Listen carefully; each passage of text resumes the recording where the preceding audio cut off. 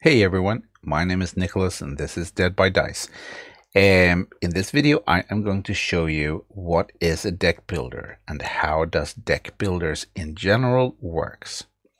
And to do that I have brought almost my favorite of all time favorite deck building game, Star Realms, and this is the Star Realms Frontiers which came after Star Realms. This includes rules for cooperative play and solo play and a lot of different play styles.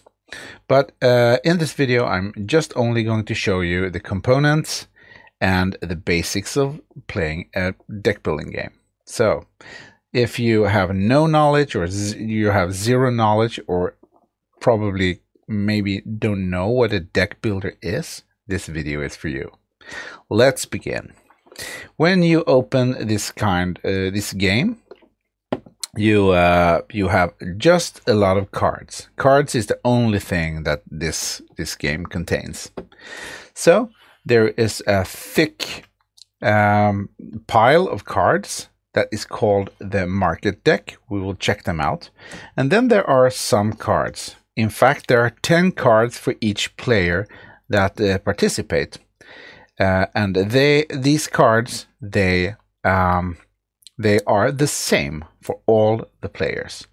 In this case, in Star Realms, you have cards that is called Scout, looks like this, and they're worth 1 coin or 1 trade, as it's called in this game. Then you have 8 of those. And then you have Vipers, and these are attack cards. With these you attack your opponent, and the goal of this game is to bring your opponent from a certain number of points, maybe 50 points, bring them down to 0. The player that brings his opponent down to 0 first wins the game. Easy. So you start out, both of the players, with a deck like this, and you shuffle it, and then you draw 5 cards. You look at these 5 cards, and in my case I drew 5 coins. Then the other component in this game is the marketplace, and this is from the cards that you put out between you two players from this big pile. So you take 5 cards and put here in the marketplace, and on your turn. Oh, I should mention also that you have this small pile with Explorer cards, and these are also they also belong to the market, but you can always buy these.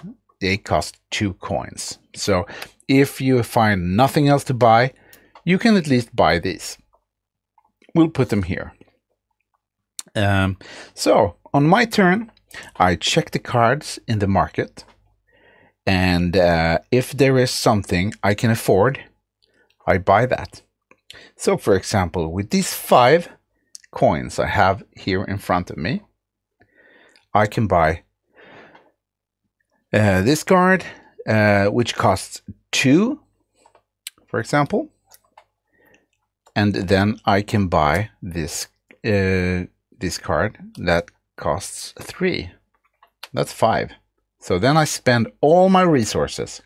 They go to the discard pile here, including with these 2 cards that I played or I bought. Then I put out new cards here, and in fact you do this step as soon as you have bought 1 card, because there can appear a card that you can afford probably. So you don't wait with this. But let's take a look at these cards. What do you do with these bought cards? let's check them out, because they are configured in some special ways. As you can see here, first, there are different fractions or factions. There are these green faction, the yellow one, the blue one, the red one, and there are in total 4 factions. These 4 factions, they in many ways synergize with each other. So you often want to buy cards from a certain faction or maybe 2 factions. You might not want to spread it out all over all the factions, but there might be a strategy you find that makes that a good thing. So let's check out, for example, this card, the Blob Miner, the green faction. When you buy this card, you put it in your discard pile, and when your draw pile is empty, you shuffle your discard pile, and these cards will eventually show up. So in this card, for example, when you buy this, next time you draw this card up into your hand, you get 3 coins, and you may scrap a card in the trade row, as it says here.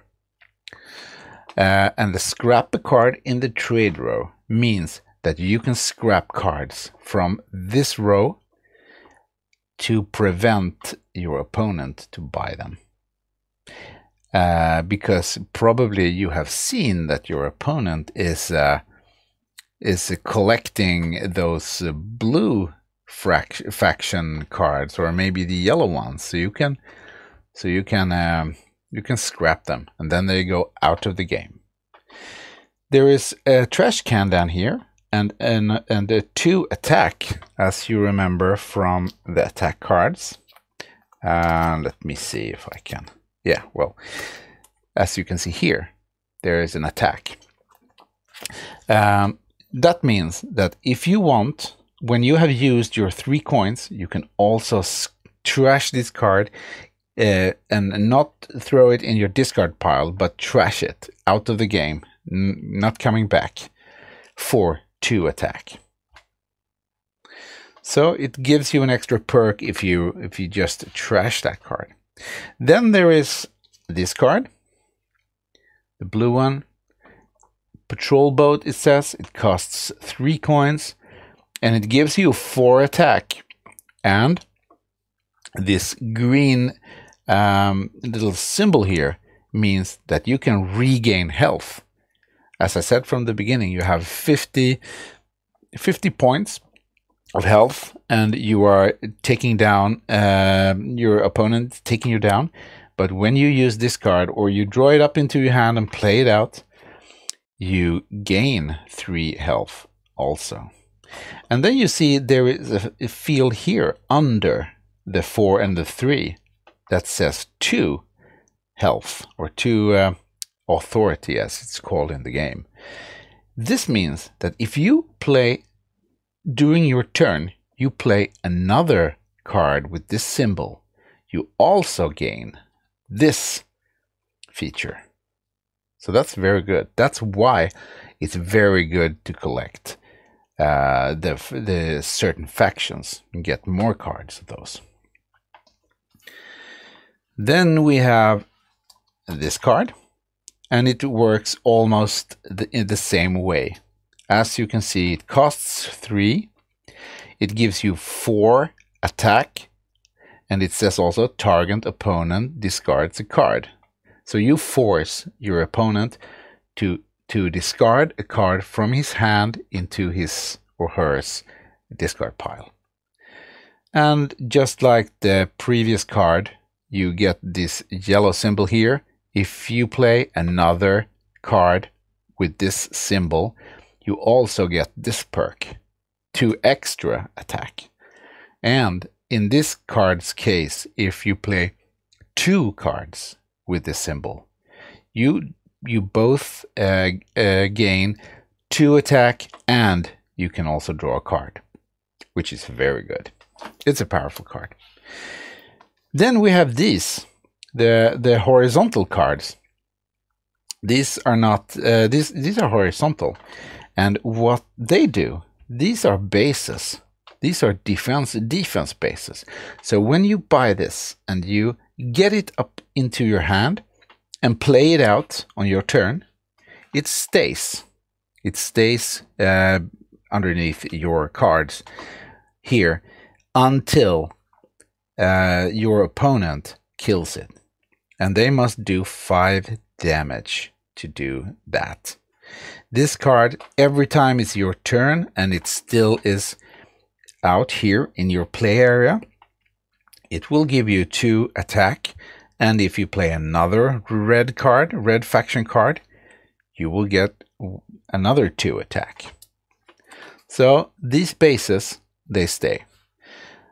And then we have the last card that looks like this. This is also a base, but it's not an outpost as this. You see the shield here, it's silver, and on this card it was black.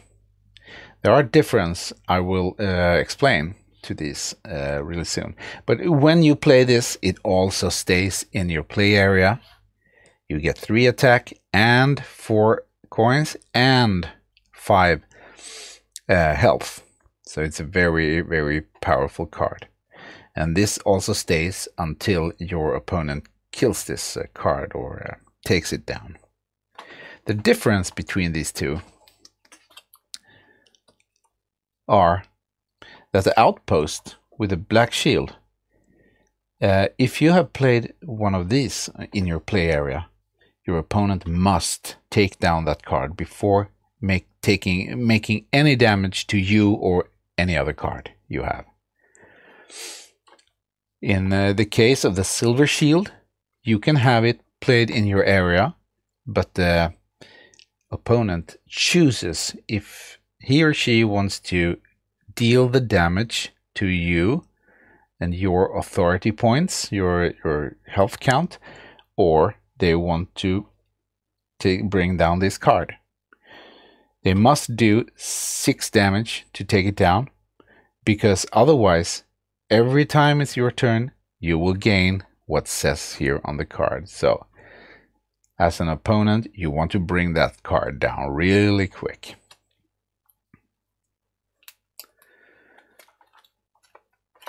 Well, that was those cards. As I said, those 5 cards you have in your hand.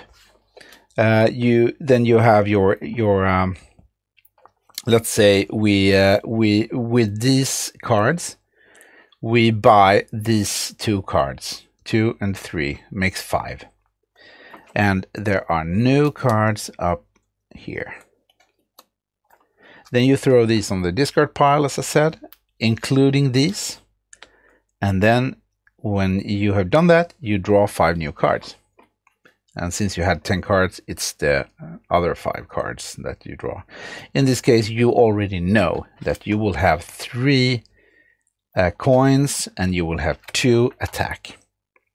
And let's say that we just skip over the other turn of the opponent here because we have no opponent.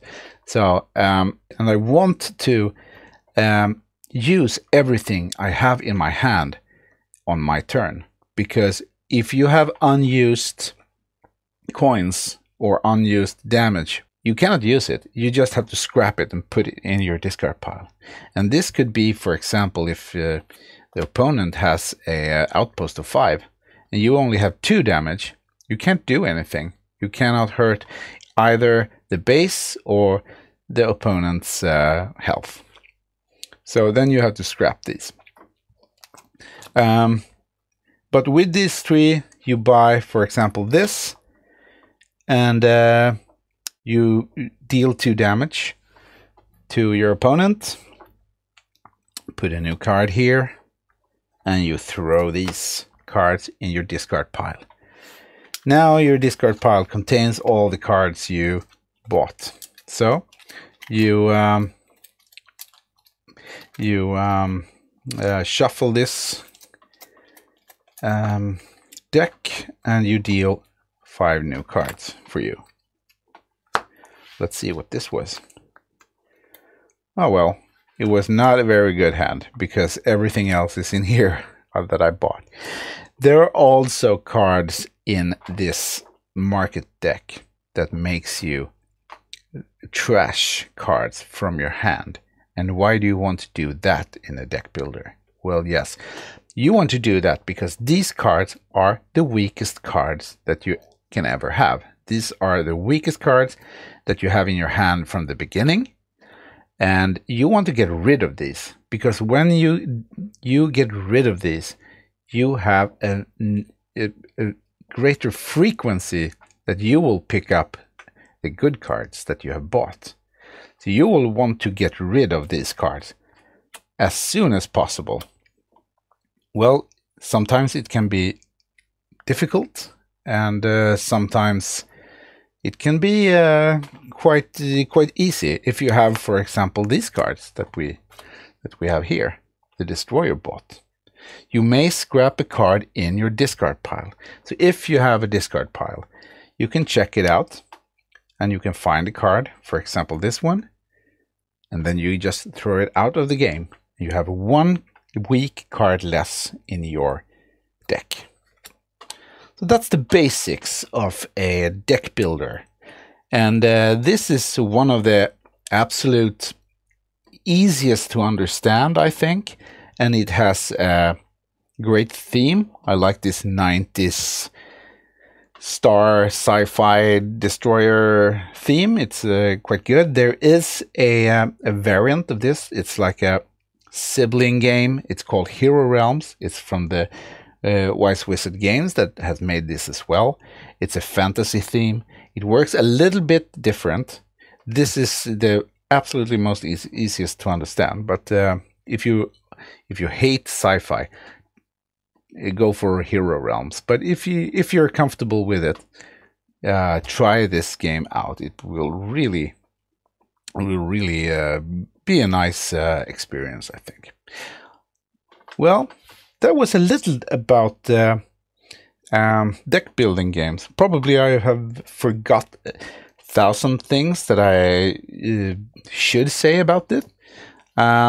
If there is anything you like to ask, write a comment in the description. And well, I hope you start out with deck building games soon. Have a nice day and see you in the next video. Bye.